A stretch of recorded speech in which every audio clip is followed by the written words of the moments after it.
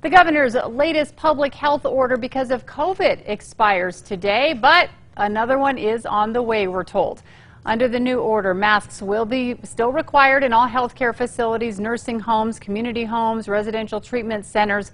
It also still requires businesses open to the public and schools to report COVID outbreaks. The only change from the previous order is eliminating the mask mandate for correctional facilities.